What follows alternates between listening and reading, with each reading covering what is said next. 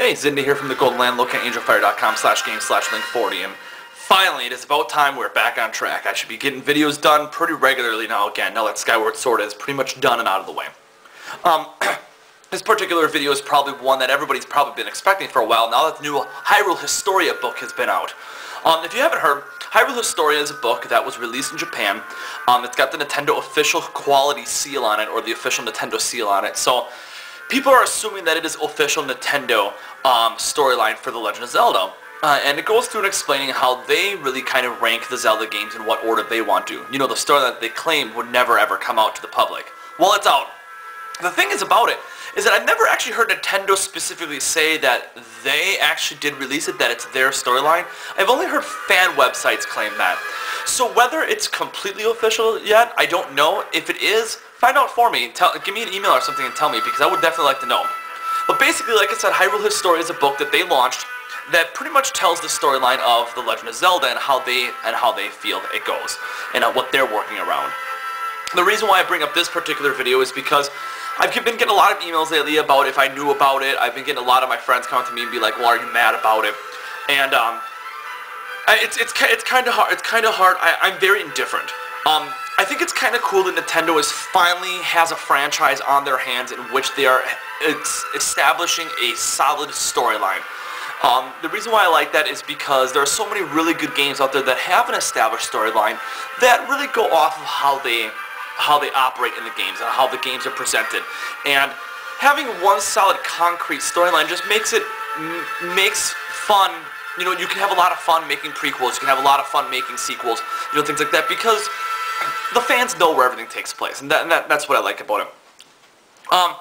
I don't like that a lot of the fun of Zelda has been taken out in this concept, for me at least, where writing a storyline, writing theories is always the best thing I could possibly do when it comes to Zelda.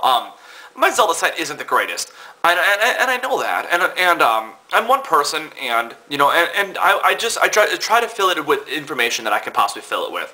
What I try to do is I try to portray my storyline the best way possible, and if my storyline isn't accurate or isn't right, it's a little sad that I technically don't need to work on a storyline. Of course, assuming this Hyrule Historia book is correct and accurate according to Nintendo. The thing is, I looked at this storyline, and if it is the official storyline, I have a lot of problems with it.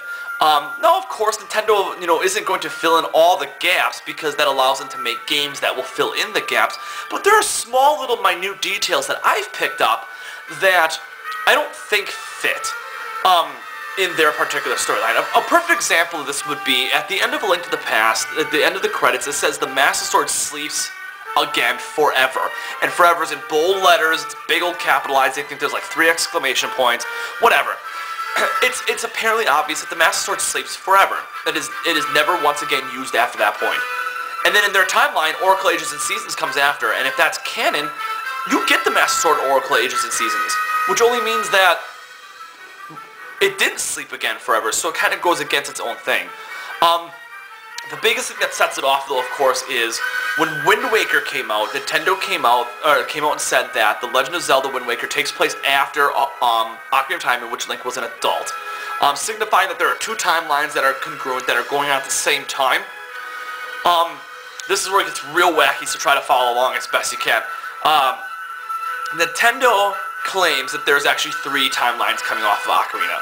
Now, the reason why I don't like this is because Ocarina of Time doesn't have 3 timelines, it only has 2, child and adult. So where they get 3, I don't know. Basically how it works is, let's say this is Ocarina of Time right here, this little circle that I'm making in the air here. There are 2 timelines that come off and go off to that go off to the right, and there's 1 timeline that goes off to the left. The 2 that go off to the right, above them, is called The Hero of Time Succeeded. Then Child Link goes off and does Majora's Mask, and then the one way on the right, it takes place after Ocarina of Time, in which Link was an adult. Okay, and it's specifically titled The Hero of Time Succeeded. Then the one that goes way off to the left, though, it says above it, The Hero of Time was defeated, and then that goes off to A Link to the Past. And I have no idea what this means. It is very, very odd to me that they would claim that the Hero of Time was defeated, because he wasn't. In both the child and the adult timeline, he was not defeated. So if Link goes off and does Majora's Mask, and then in the adult timeline goes off and does Wind Waker, it specifically says the Hero of Time was succeeded. Then over here, it goes Ocarina of Time, A Link to the Past, Oracle Ages and Seasons, Link's Awakening, Zelda 1, Zelda 2 is that order. And that one is under the category of the Hero of Time was defeated. So I'm assuming at one point they're going to make a game that's gonna gap that, you know, to fill that in. But for right now, I'm completely lost. I'm completely beyond it. I have no idea. Another thing that really makes me wonder is that the Triforce itself requires 3 facets of power. You know, or 3 facets to be involved to touch the Triforce: power, courage, and wisdom. I don't get how at the end of A Link to the Past, if their timeline is correct, where it goes Ocarina, A Link to the Past, that you can just get the Triforce at the end of A Link to the Past. Some will claim that the pendants of power, courage, and wisdom give them the ability to. But what really bothers me about it is the fact that in The Legend of Zelda, way on the bottom, if Link obtains the Triforce in A Link to the Past, it eventually leads to The Legend of Zelda on that same timeline. And somehow Zelda has the Triforce of Wisdom, and she splits it into 8 pieces, and then Link finds it. So wait a second, if the Triforce is already captured and gotten it in A Link to the Past, put in a shrine like you see at the beginning of the Oracle series, which is next, and then you go to The Legend of Zelda, where Zelda splits her Triforce of Wisdom, how did she even get it? So that's what I'm kind of curious about too. So check it on my site. If you go to my timeline on my website, you have 2 choices. One, you can choose to view Nintendo's, and you see all the loopholes that I have found that I don't like about it. And then you can click on mine to see it. But I had to make a video. I had to tell people out there I do know about it. I have heard about it, and there are a lot of things I actually really disagree about it. So shoot me your comments about what you think about it, and tell me if you like theirs better than mine, because I would definitely like to know. I will be updating both as time goes on. Until they give me legitimate reasons on why their games are placed the way they are, I will still be doing mine, because I've still gotten emails and people telling me that mine is more accurate. So that's it for now. I will talk to you guys next time. Bye.